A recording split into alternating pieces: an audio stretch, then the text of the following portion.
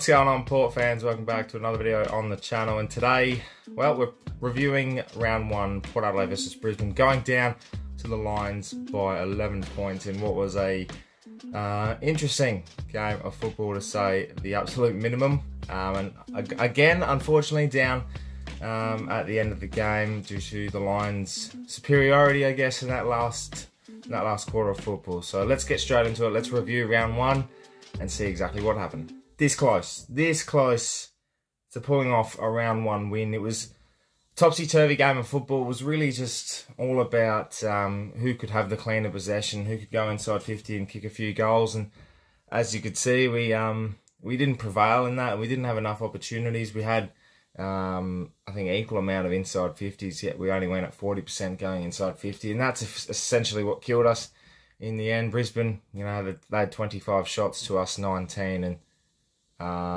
know, we had a couple out in the falls as well, and there was a pivotal moments throughout the game, especially in that last quarter, that could have changed the course for us and really put us in good stead. But unfortunately, this was one of those games where, you know, we couldn't find that edge to win, and there's so many variants that could have changed the result.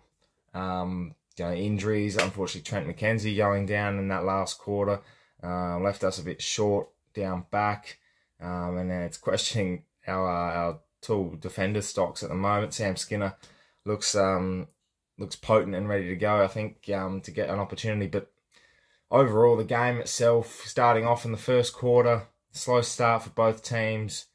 Really wasn't anything particularly exciting. It was very ugly football with very clumsy, poor decision making, and it was kind of like a boxing match where people, the two boxers were going at it. Just jabbing, you know, there wasn't any set fire shots, there wasn't anything attacking, and then Brisbane kicked the first one, and we sort of had opportunities going inside 50, and it took a bit of brilliance from a stoppage inside our forward half to actually get the first goal for us on the board. And the second quarter actually looked a bit better. We actually, you know, started to open the game up a bit more. We were going through the corridor, we were looking like we were spreading nicely, and our pressure was good. And if it wasn't for some Danaher stupidity on half time, Brisbane would have led at half time. But we got that first punch, and to be within, you know, still leading at half time, I still thought, oh, there's an opportunity here now to have one of those quarters where we just go bang, see you later, and blow the other team away. And we've done that in the past, and we almost did that. I thought it was coming, and it did. We were up to 24 points in that third quarter. And then I don't know what happens with us, but it just seems to switch off. And it's almost like we're chasing. Baffles me that we're leading. We're in a comfortable position. We've got control of the game. You've got Scott Lysette 60 metres out with 4 minutes to go. Put it long and deep, mate. Yeah, we might not get a mark, and it's going to be the same thing we do all the time, but why change it? Why look for Trent McKenzie running past, who runs himself into trouble, and then next minute the Brisbane go down the other end and almost kick a goal, and they end up within 16 points at three-quarter time. You know, they're working their way back. They kick a few points early on, and then they go bang, bang, bang and get in front, and that's it.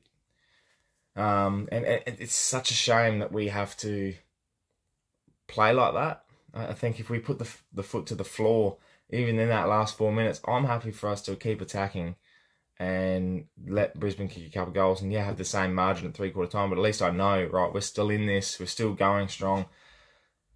But then the mindset changed with 4 minutes to go, as I said, in that third quarter, and that's it. That's when I knew it set in. It was like, yeah, we're not winning this. And it's a shame that you ride that last quarter, you're so enticed in what's happening, and you just still know at the end of the day we're not going to quite get that job done. And it didn't. 11 points, which has been a much better result up at the Gabba in recent times. But to not win at the Gabba, I've said it last week, it was a mental challenge.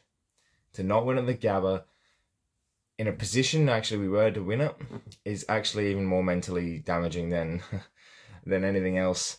To get pumped. You know, if you got pumped, then yeah, we know we've been here before, it's fine. But to go up there, be in a winning position, choke, and end up not bringing home the 4 points is probably a little bit more demoralising. And the way I look at it, it's pretty deceiving but I think overall the fact is that we're still not there.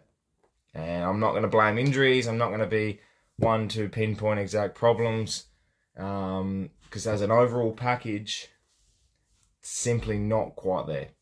Finlayson didn't show much. Marshall didn't show much. Georgiadis was there, bits and pieces, still dropping those easy marks, George. The decimation of Robbie Gray and Connor Rosie being injured pretty much all the whole game was pretty distraught. It probably hurt us a lot more. Had a massive impact because I don't think many small forwards kick goals. A lot of the midfielders that kick goals. Dan Houston, which I'll get to in a second, kicking a couple. Boak, Motlop, who was the sub for Dersma, who Mitch Robinson, by the way, get stuffed, mate. That's your. I can't. Off field, you've got a personality, great for football. On field, you're just a dirty. I can't even say words. I don't want to. That's not football, mate. The way he goes about it, he's hard and tough, yes, but he knows where the line is, and he always crosses it, and he's just a thug. So to attack a ball like that, where you go body first to a bloke that's pretty much got the ball picking it up, is the whole rule of what's been brought in, and completely disregarded for the head. Collarbone gone for Dersma, which is such a shame. But I think, yeah, with him gone, can't get any continuity into his game, which is such a shame. But Dersma gone. Rosie on one leg, Gray on one leg. Aliir looked like he was on one leg. And then, you have Trent McKenzie go down. Decimation. It was kind of laughable in the end. I'll touch on Dan Houston. I think he deserves a massive segment because he has just been building for this moment. 36 touches, 2 goals. Great move for the footy. I loved watching him last night. And I picked this. I think he was going to have a massive year, and he just looks at home in that midfield spot. He just moves the ground so well. He's so fit. Him and Boak and Wines. Butters had a pretty good game. I thought he was a bit clumsy and his efficiency was a bit poor. But to have that type of group now, and Amon was still good, and the players we come to expect were good. But yeah, it's Dan Houston. Like we always have a player that stands up. Last year was Amon.